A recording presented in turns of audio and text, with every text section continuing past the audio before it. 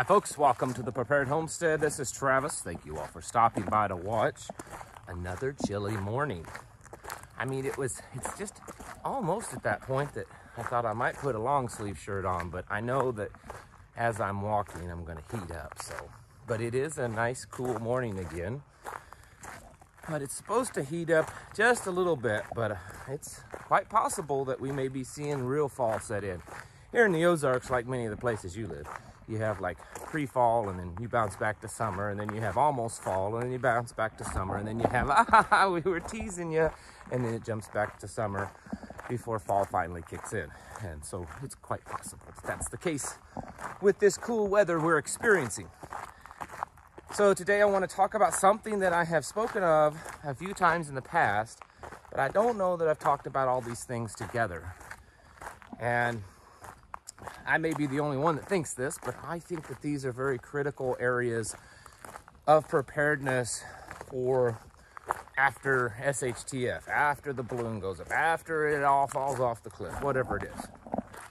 That I think a lot of Americans especially, and Westerners as a whole, lack in these areas, and that is relationships, resources, and communicating. And I think they all kind of are connected, and it's something that we should be aware of and work on. Back in past times, I think human beings had these three things pretty well laid out and nailed down. But in our modern world, and I believe it has a lot to do with modern technology, we kind of fail in these areas. People just aren't really good at communicating with each other anymore. They, look at what goes on online. And if people think that in face-to-face communications, you communicate like you do in a chat room or some comment section of a video or whatever, you're gonna be really mistaken, because you have to realize that as things worsen, people are gonna be a lot more serious about things. They're not gonna put up with people's baloney as much. And the possibility of something turning violent is going to continue to increase, because it already has. How many of you have watched videos and seen stories in, the last few months or so, last year or so, of violent things happening that really kind of made no sense, I mean, things like that's always happened. But I'm talking about this is happening more and more often. Someone's sitting in your spot on the subway train and you just decide to bludgeon them to death. Just crazy stuff like that. So if you don't know how to communicate, de-escalate a situation, it's going to be a problem. And so many people today, they immediately go on this attack, verbal attack, calling someone names, telling someone they don't know what they're talking about, all this kind of stuff. And in the future, the near future, that could be a death sentence for a lot of people. And so we really need to work on the ways that we communicate, a type of peaceful communication. Peaceful meaning that you're trying to de-escalate, but at any moment you're capable of becoming violent yourself if the need pushes you that way. The other thing is relationships. Folks like you and I have a hard time working on relationships. And I don't mean that, with your wife and your kids and your family. I'm talking about people outside of your circle. Most of us have our own little inner circle of people. Maybe it's your mag group, maybe it's your little tribe, your crew, your whatever it is. Your Bible study group, homeschool school group. And so that's kind of your inner circle, and you have a relationship with those people. And those are the people in the back of your mind that, you're probably going to kind of stick together as things get worse. But outside that, we tend to lack in that areas. And I believe it's because over the last several years, as the world becomes more perverse, for lack of better words, folks like you and I are becoming more and more rare. And because our co-workers and our, friends and our other family members don't think the way we do, and there's so much division in the world. You know, it used to be if someone didn't agree with you, that's okay, we could still be friends. Nowadays, oh, you don't think just like I do? You're an absolutely horrible person, and I'm never speaking to you again. You're never seeing your grandchildren again because you don't think the way I do. That's the world we live in. And so I believe that folks like you and I, because we're becoming more and more aware of this, we tend to withdraw into ourselves and our own little tight-knit, inner circle of friends. And that's going to be a problem. We need to be able to build relationships with people outside of our inner circle. What if there is another prepping group not too far from you, and you don't have a real relationship with them? You may know of a couple of them. You know, you've chatted online, or you've been to some kind of, prepping expo kind of thing, and you met, but you don't hang out. You haven't done enough to really build trust, but you know that there's a real good chance that that person in that group are like-minded. Are you building a relationship with them so that as things kind of fall apart, there can be some communication and trading and assisting each other? What about people in your area that, and this is going to bleed into the next point, that are a good resource? There's a guy in your area a few miles away, and he's an expert welder, and he's got all the equipment. He's got generators that he can run his equipment off the grid. And, you don't know all the details of his beliefs, but he's probably somewhat aligned with you. Do you have a relationship with that guy? You don't have to be buddies, but enough that when things get bad, you can go down there and say, hey, I got these chickens out here that I'll trade you for some welding work. Or, farmer down the road that has a few extra, calves every year that they send to the freezer. You have a relationship with them that you can go down there and do a little trading with them for that one of those calves. This is something that, again, we lack as a culture, I believe, to be able to make those connections. Back in the old days, this was totally normal.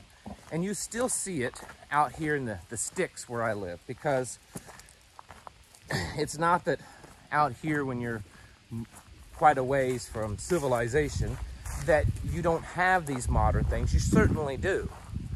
You have access to them. They're just maybe not as accessible to you as if you lived in the city. And so it's sometimes much easier to work with your neighbor, instead of waiting for the county department to come in and pour gravel in that, washed out area of your, little single lane gravel road. Maybe your neighbor down the road has a backhoe and he's just going to come do it. So that way you can get in and out. Out here in the sticks, if something happens and you call 911, depending on where you're at, response time at minimum is probably 20 minutes, and most likely it's going to be 45 minutes to an hour, depending on the time and stuff. These counties that don't have a lot of law enforcement, if it's in the middle of the night, there may only be 2 or 3 cops in the whole county. And so the response time's really bad. It's better to have a relationship built with your neighbors, so that if someone's trying to kick in your door, you can get on a little radio or something and your neighbors come to your aid. That's the kind of relationships that we need to be building. And I worry that because of how our society has been, that it's pushed us to not do those things. And then, of course, the last thing is resources. And it's very similar to what I was just saying, the relationships to get the resources. What resources do you know that exist in your area? Because as much as we try to prep up on everything, okay, not just food, I mean, of course, that's one thing, but all these other areas, you want to have extra spark plugs and you know, extra parts for this and that. If something breaks down, you know, you can maintain it. The reality is we can't do that for everything. We can't stock up on everything, at least probably the vast majority of you. There may be some of you that are, you know, above the norm when it comes to wealth, and maybe you can just afford to do that, but the vast majority can't. And so we need to work on finding the resources in our area and then building relationships with the people in charge of those resources so that if things happen, you know, you can go to them. And you don't have to go to them today and say, hey, I'm trying to plan for the end of the world. Can I count on you to let me come over here and find spark plugs for my lawnmower when the doo-doo hits the fan? You don't have to do that. Not in that way. You can just say, hey, you know, is there some kind of agreement or something we can do? I know that you've got all these parts back here. If I need something, can I come get it? You know, and we can work out some kind of trade or cash or, you know, alternative. If, you know, I mean, look at the way the economy's going. What if everything collapses? You know, and my money's not worth anything. Ha ha ha ha. Would you be willing to do something different? You know, things like that. There's lots of resources in your area. Was speaking to a good friend yesterday, and he has made a good connection in his area with someone that bought a really nice sawmill, just for personal use. You know, one of those kind that you can buy, but the really nice kind, you know, really big one. And so he's developed a relationship with them because he's got lots of trees on his property, a lot of them that he's wanting to kind of cut down and clear out certain areas. And a lot of those trees would make some real good boards. And so they're building a relationship and talking about that kind of stuff.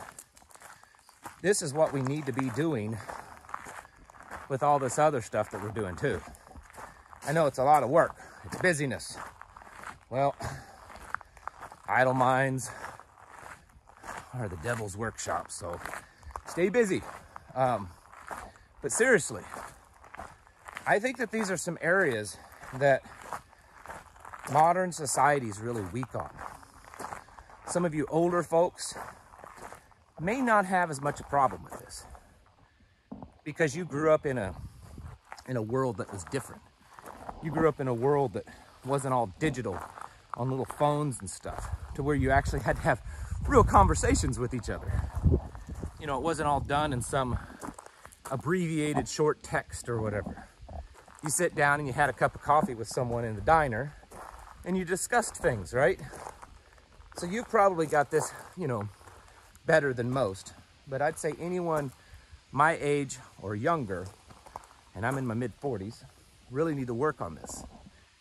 And the resource thing, I think, is also super big because, like I said, no one, and I know some people, I know a few different people in the area I've been able to meet that are way more prepared than we are. I mean, they've been doing this for a long time, and they know what they're doing, and they have a really solid plan.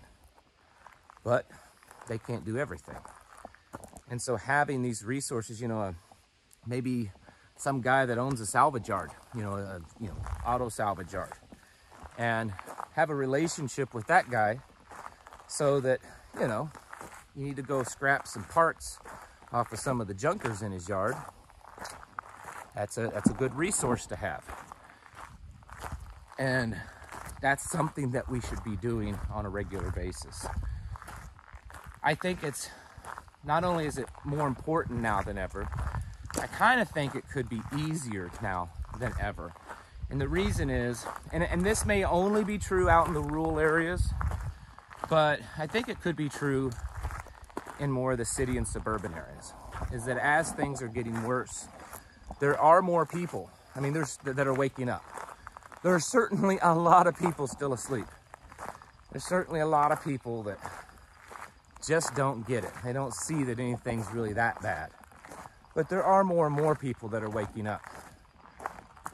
And so the odds, I would guess, that you could run into someone that they may not be as awake as you are, but they know things are changing. And this idea of having some kind of connection with someone that could be a resource to them also sounds good. So I would encourage you to think about that. Think about people in your area that could be a resource, whether it's food, parts, skills, certain things like that, and work on developing relationships with those. And to do that, you're going to have to learn how to communicate with those people and in a peaceful way so that you can negotiate a good outcome that benefits both you and the other person. This is something, again, that modern people really lack in skills. So folks, continue preparing. This morning I woke up, I wasn't online pretty much all day yesterday. I was very, very busy, and I was in an area that had no cell service or internet service anyways, so I just couldn't get online. I got up this morning, got home late last night, got up this morning and looked at the internet, and oh my goodness, YouTube videos, every one of them, the end is near, it's happening, crash is coming, war started, you know, all that kind of stuff. And then the news reports, they don't look good either. Is it all hype and distraction? Like I said, it's possible, or is it all legitimate? I don't know, but I suspect things are worsening. I mean, not just suspect, they are worsening, but I suspect that probably here soon, we're gonna start seeing some things happening that will expedite the situation. Folks, it's time to get your houses in order and take it seriously. Prepare yourselves mentally, physically, and spiritually, especially spiritually. Folks, thanks for watching, and I'll catch you in the next video.